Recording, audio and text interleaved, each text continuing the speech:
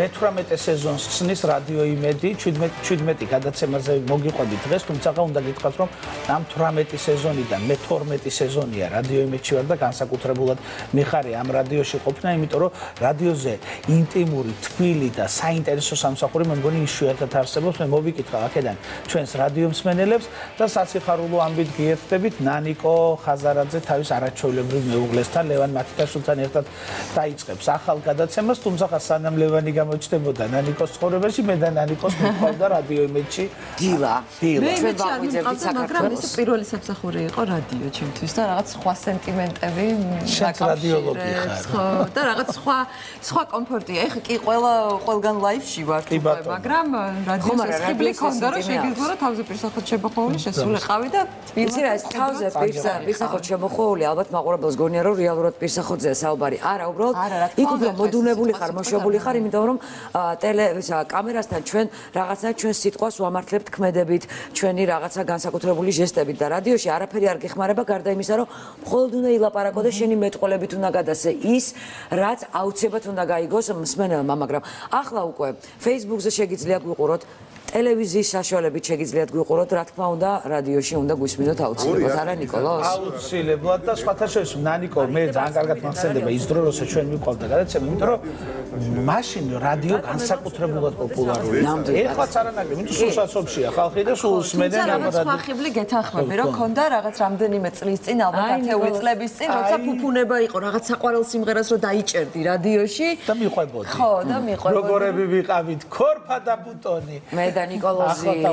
მოკლედ, ეხლა უნდა შემოვიყვანოთ სტუდიაში ჩვენი კოლეგები, რომლებიც ასევე სხვადასხვა დღეს ჩვენ დღეები გვაქვს განაწილებული, სამშაბათი კი ერთები 17, მაგრამ სხვა უნდა ეთერში ყოფნა და ახლა შემოგზანდება უმშვენიერესი განსაკუთრებული ქალბატონი შორენა ბეგაშვილი, რომელსაც დიდი სიყვარულით უხმობთ ახლა სტუდიაში და ყვითელფერებში წარმოდგენილი, როგორც თვითონ ამბობს, ყველაზე რეიტინგული გია ჯაჯანიძე. აპლოდისმენტები. როგორ გაიმორჩა შორენა? მე რომ აქ დავჭრეს გიკაკეთებს დაცდილი და სადაც გინდა ძინა აკროვი. არა. გია როგორ ძამდები? კარგი. მე ვარ გადასარევად. ფანტასტიკურ ხასიათს და თან ეხლა შორენას რო დავინახე შემოსასვლელში უფრო კარგ ხასიათს და თქვენ რო დაგინახეთ სულ გადავირიო და ნუ შენთანაც და გამაინტერესა ხელში რა გიჭირავს როგორც ყოველთვის გია განსაკუთრებული აქსესუარებით არის ხო სპეციალურად და კამერტონს გავს კი კარგი მოკლედ ეხლა ის საქმიან ნაწილზე გადავიდეთ გასაგებია რომ მოვესიყვარულეთ ერთმანეთს დასაწყისში მაგრამ დრო არ ითმენ საეთერო დრო როგორც რადიოში ისე ტელევიზიაში გია არ სწავლება ეს ორი სატელევიზიო სახე რადიოში. აი როგორ მოხდა ეს თქვენი დაკავშირება, რა თქმა უნდა გილოცავთ ახალ სატელევიზიო სეზონს და რადიო სეზონსაც ბუნებრივია ყველას, მაგრამ აი თქვენი გამოცდილება და თქვენი რაღაცნაირი დამოკიდებულება რადიო რას ნიშნავს თქვენთვის? გითმობ. მითმობ, კარგი, მადლობა. მოკლედ მე აბსოლუტურად საერთოდ გამოცდილება არ მქონია პირველად რომ შევედი რადიოში დაგვიანებული. დაგვიანე პირველად ზე. წარმოდგენა არ მქონდა, მაგრამ მე მივაგენი იცი რას? როცა სტუმარი მოდის, აბსოლუტურად ყველა ბარიერს ვშლი და ხდები მისი მეგობარი. ანუ მე მივანიშნებ ანუ რადიომ გაგხსნა ესე ვთქვათ, ხო? მე მივანიშნებ რომ მე ვარ მისი მეგობარი, მეც ისე მტკივა, მეც იგივე პრობლემა მაწუხებს და ის ადამიანი მე არა მარტო Facebook-ში მიმეგობრდება, ცხოვრებაშიც ნომრებს ვსვლით, მურეკავთ. აი შენი თავარი ყველაფერთან ერთად ერთი განსაკუთრებული ხიბლი არის ეს შენი არაჩვეულებრივი გარეგნობა, ხო? საწოდაობა რადიოში არჩა. ანუ ამის გარეშე ფოტოებს ვიღებთ ხოლმე?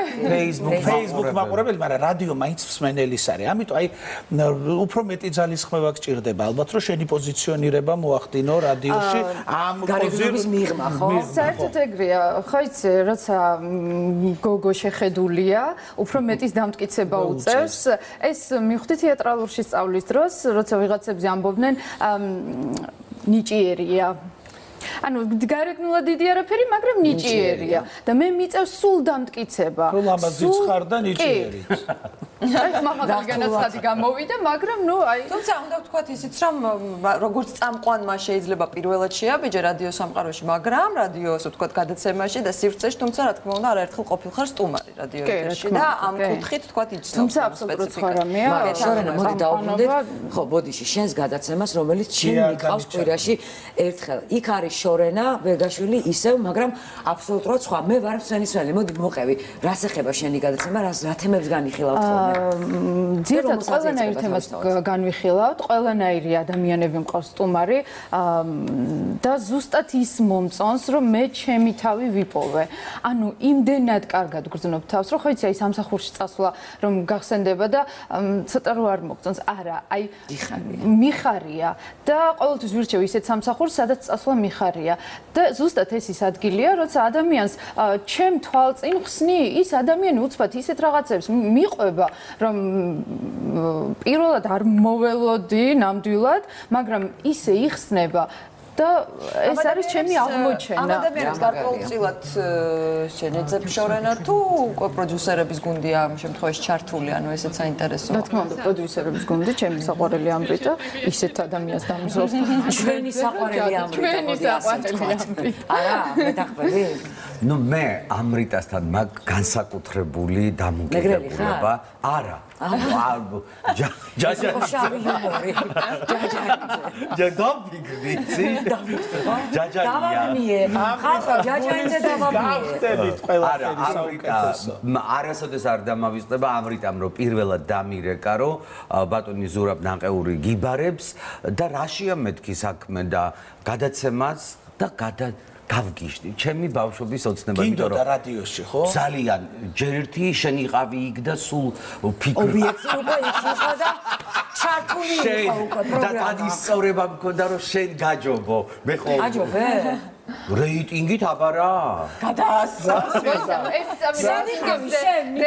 არა, ეს იყო. ეხლა რომ მოვდიოდი საქართველოში სიყვითლეებს უყვარს და რასაკვირველია. მტყუილი რომ არ მეთქვა დავრეკე და თქვი მთელი სეზონი ვინ იყო პირველი.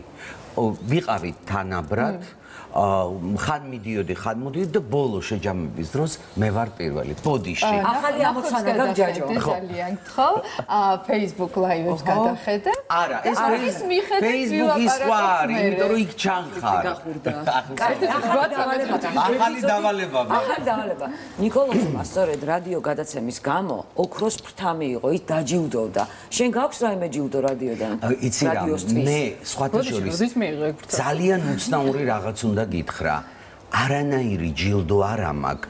მე მაქვს ყველაზე დიდი ჯილდო, გავდივარ ქუჩაში და ძალიან ბევრ ადამიანს უყვარვა. ისე გუშინ გიყურა და შენი წერილი, რომელთაც გადაცემა დაიწყო, ძალიან დიდი ხანი ვფიქრობდი, როგორ მოუყარე ამდენ სიტყვას თავი ისე, რომ ყველასთვის გასაგები ყოფილიყო. ბაცნობიერებ ნანიკო და ყველა წამყვანს მინდა ვუთხრა, რომ არა მაყურებელი, აი მართლა სულ ვამბობ ხოლმე, არავის არ ვიფიცებ, ჩემ სიცოცხლეს ვიფიცებ ხოლმე, აი გიждები მაყურებელზე, იმიტომ რომ მაყურებელი განსაზღვრება. კი ბატონო, შაბათს რაზე ვისაუბრებთ ახლა ამის შესახებ მოუყვებით ჩვენს რადიოს. 17 ინტელექტუალური საუბრები თუ გინდათ, საინტერესო სიახლეები, ადამიანების სტუმრად, რომლებიც სხვა გადაცემებში არ დადიან, იმიტომ რომ უყვართ თეატრი, არა, ეს არაფერი შეშ არის, უყვართ თეატრი, კინო, ლიტერატურა, შეგიძლიათ გვისმინოთ სამშაბათობით.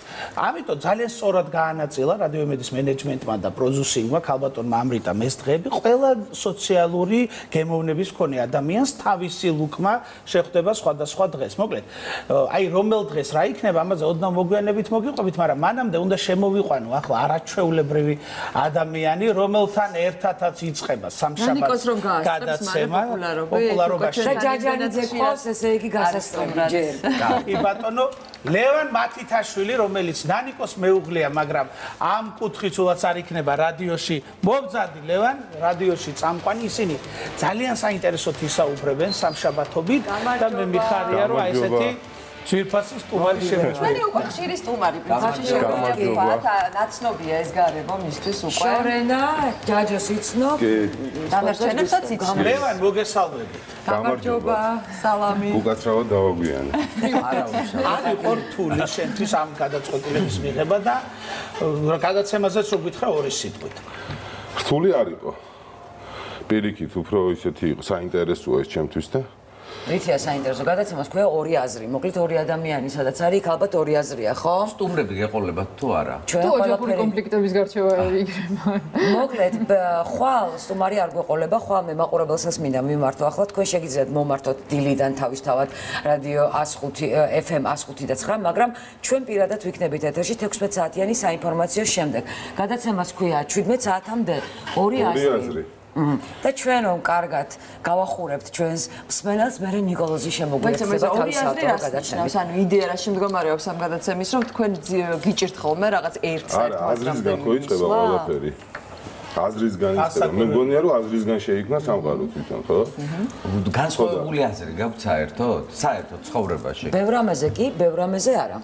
თუმცა დღეს არ გავა მივდივართ რაღაც კონსენსუსამდე, მივდივართ აუცილებლად რა, მაგრამ ორთაბრძოლა არის რა. ანუ როგორც შენ ყავდა ობიექტივის ვიზეც უნდა გაგემარჯვებინა, მე ვიყავი ასე, მგონია რომ რაღაცაში ვარ ძალიან მართალი, მე ლევანი უცებ რაღაცას ჩაშლის თემას და მივყევარ იქამდე, რომ ბოლოს ვეთანხმები მას. ოჯახური ისტორიები იქნება, თუ შეიძლება სოციალური პრობლემები იყოს, შეიძლება რაღაც ისტორიული, მაგრამ შეიძლება ვიღაცას უყვარდეს პელე და ვიღაცას მარადონა, ხო და ამაზე იყოს, ანუ ყველა თემა იქნება, ხო, განხილული. მაგრამ თემებზე როგორ თანხდებით ხოლმე? ხარ თუ არა რაღაცა თქვათ, არ ვიცი, სტუმრის შემთხვევაში ინიციატორი, აი რა ნაწილში ხარ უფრო ჩართული, თუ პირდაპირ შედიხარ აი ესე დაგვიანებით და თემებს რა დალევს?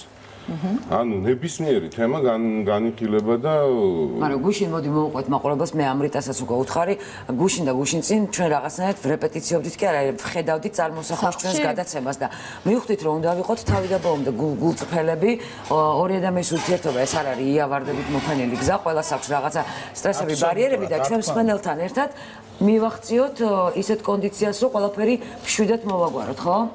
ეგ არის? არა, საინტერესო იქნება თუ გაცხარებული გამარტიც გეკნება. გავისწავლ მაგის გარეთ. მე ვარ.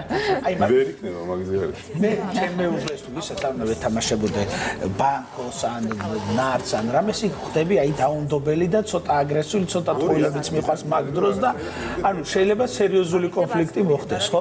აი თქვენ ეს ყველაფერი ღიად გეკნება, გაგეცინა რა თქმა ჩვენ ნარც თამაშობთ მუდმივად და რომელი ჩავავლე რა, მე ძალიან მინდა რა რომ ტყუილი არ იყოს აქ ამ გადაცემაში არ იყოს ტყუილი იყოს თუმცა ნარჩი რო იტყვები და ცოტა მეც მოიპარა ეგ ჩარგუს რო გააგორდა და ჯერს რო იზა სმენელისთვის საინტერესო არის სიმართლე ანუ რადიოში ეს არ იქნება არა სიმართლე რაც ვარ მე რაც არის ნანიკო ეს ყველაფერი მინდა რომ იყოს გამჭირვალეთ აბსოლუტურად გულწრფელი თავიდან ბოლომდე მაგრამ ვიღებთ სმენელის გარ რომელიღაცა დაიჩაგრებით აუცილებლად ну, იქ ხო არის აი დაუშვათ. ანუ დომინანტი ვინ იქნება შენ ამას ამბობ? ну, დათმობის მექანიზმიც იქნება ალბათ. კი, დაჩაგვრა ხო დათმობა შენ დაუმარცხებელი ხარ და არასოდეს არ დავჩაგრე. ხე როგორი თემა წამოწია წინ ჯაჯომ. აუ, ჩვენ ხო გქონდა ეგეთი გადაცემა, რომ არ ვიჩაგრებოდით რაღაცა ისე კოლეგიალურად. აუ, შეიძლება ერთი რამე მოყვე. მე და ნიკოლოზი დილა მიყვავს და რაღაცა ფერი არ მოეწონა ჩემი და ტიხარი იყო, მაშინ თუ რეკლამა არ მახსოვს, სასტრაფო ხო არ გამოვიძახოთო და მე ჩავბარდი, ბეც მხარი გამოიძახე ნიკოლოზ სასტრაფო ცუდად ვარ და სასტრაფო რომ მოვიდა და ეს მთელი ბრიგადა რომ მე მევლება თავს, ჩემი ნიკოლოზი დარჩა ყურადღების მიღმა, ცუდად ვარ, მაგრამ აქ თავარი სხვა რამე იყო. ასე რომ მევლება ყველა მთელი ბრიგადის ყველა წევრი, მე უცებ ნიკოლოზი იძახის. კი, მაგრამ არ იცით მე ვინ ვარო?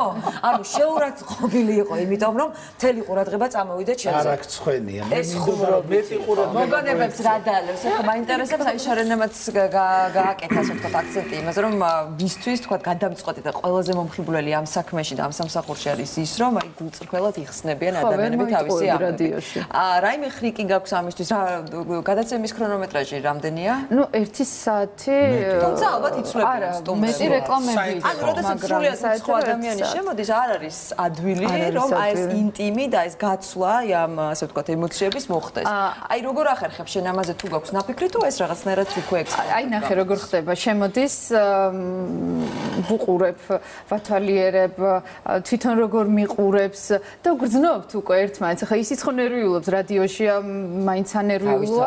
ხო და აი როცა ვუყურებ, აი რაღაც გაცვლა ხდება. ანუ ბუნებრივად ხდება ეს გაცვლა. კი, ბუნებრივად. არანაირი კითხვები არ მაქვს ჩამოწერილი, რომ ეხლა იცი რა, ეხლა დღეს რას აკეთებ თუ რაღაცა.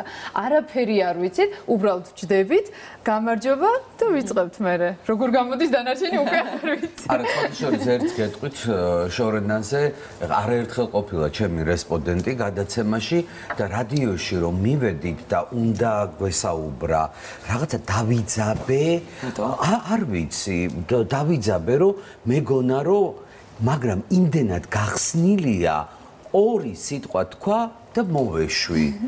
და აი ეთყობა ეს უშუალობა, ნუ ახლა რესპონდენტი. ახლა თვითონ შორენამ თქვა რომ მეო რადიოში გავიხსენი, ანუ რომ არა რადიო შენ შეიძლება ეს ვერ გეგრძნო ვერც ერთ სხვა სამსახურში.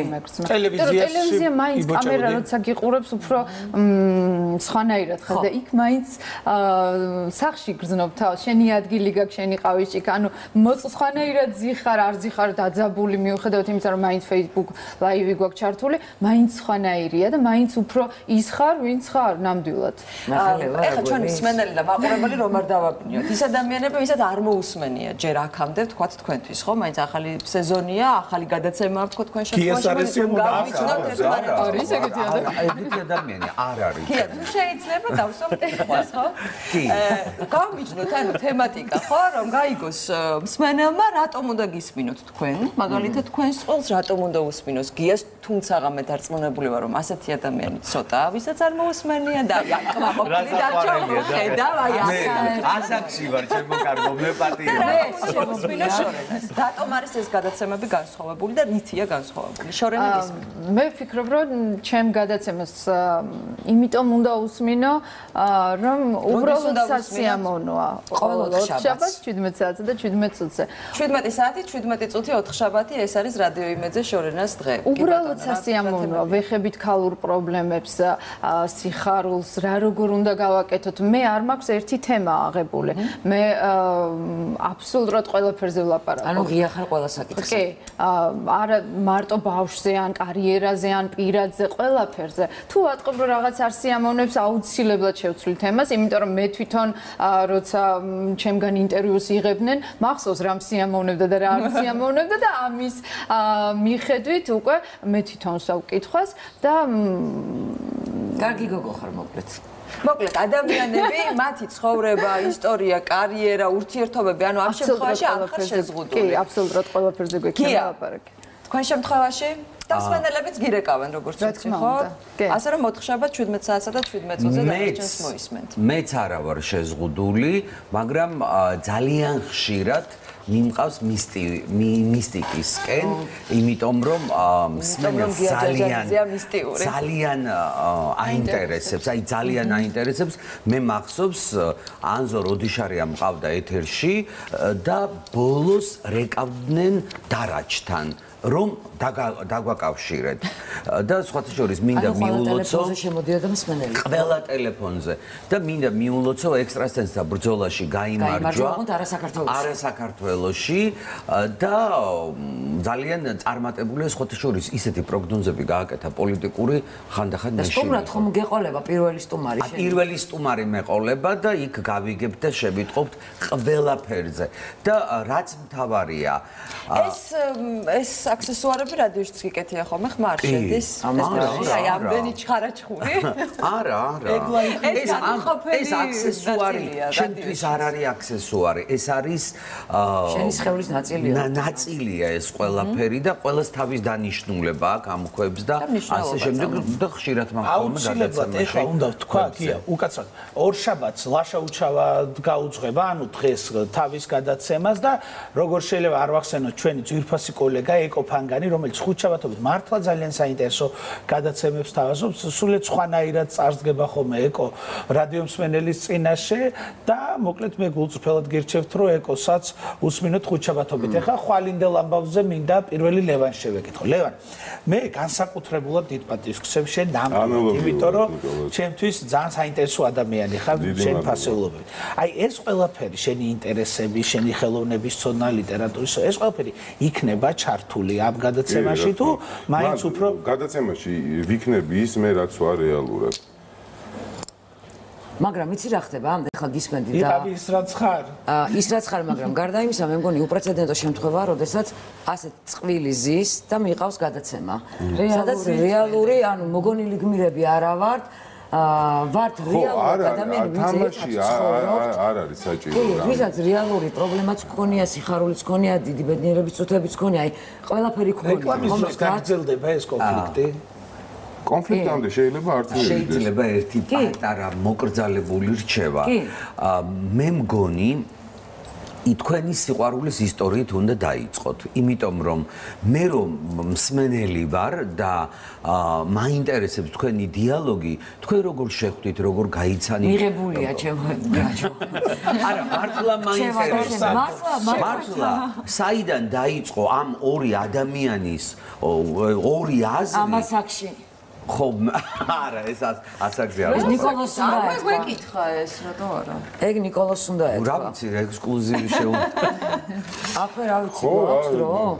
არაფერი, ნუ მე მახსოვს ნანიკომ პოსტი დადო და უცბად აორთქლდა ეს პოსტი. გახსოვს თუ არა? კი, იმიტომ რომ ტელეფონი დავდე და ხელში რო ავიღე, სადღაც 2700 გაზიარება ქონდა, 3000, 8000 მილიონი კომენტარი ქონდა და შემოდიოდა ზარი-ზარზე და ნუ გადავაგდეთ. არაფერი, უბრალოდ Facebook-ზე სტატუსი ხო ვაკეთებთ ხოლმე, ზოგი ამბობს რომ single მარტო ვარ, ზოგი ამბობს ურთიერთობაში ვარ, ზოგი რაღაცნაირ სტატუსებს რომ გათხოვილია, მეც დავდე ერთი სტატუსი და ამას მოყვა ისეთი ამბავი რომ ტელეფონი გადავყლაპე იმ დღეს და 3 დღის მერე უცბად სასწაული მოხდა, რომ წამში გაიგე, მაგრამ სტატუსი აღარ იყო. აი სტატუსი. ხო, განსაკუთრებულად დიდი მადლობა ყველას. მართლა განსაკუთრებულად ძვირფასები ხართ და სწორედ ამიტომაც არის თქვენი გადაცემები ესეთი რეიტინგული წარმატებებს გისურვებთ სულ ყველას. ჩემო ლევან, ნანიკო, გია, შორენა, ეკოს, ლაშა სულ ყველას და იზღვა დაგვრჩენია რომ გირჩიოთ რომ ყოველ დღე უსმინეთ რადიო იმედს, იმიტომ რომ განსაკუთრებული რადიო და ამაში ჩვენი მსმენელი ალბათ გვეთანხმება ჩვენ. ისე ოკუპირებულ რეგიონებში რო ისმის, ესეც უთხრათ მაყურებელს და ყველაზე დიდი ფარვა აქ რადიო იმედს მათ შორის ოკუპირებული რეგიონი, ასე რომ აუცილებლად მომართეთ ყოველთვის, არა მარტო ორშაბათ, სამშაბათ, როდესაც ჩვენი გადაცემებია, ყოველთვის მომართეთ FM 105 და 9. მარტივად ასამახსოვრებელია. გვისმინეთ.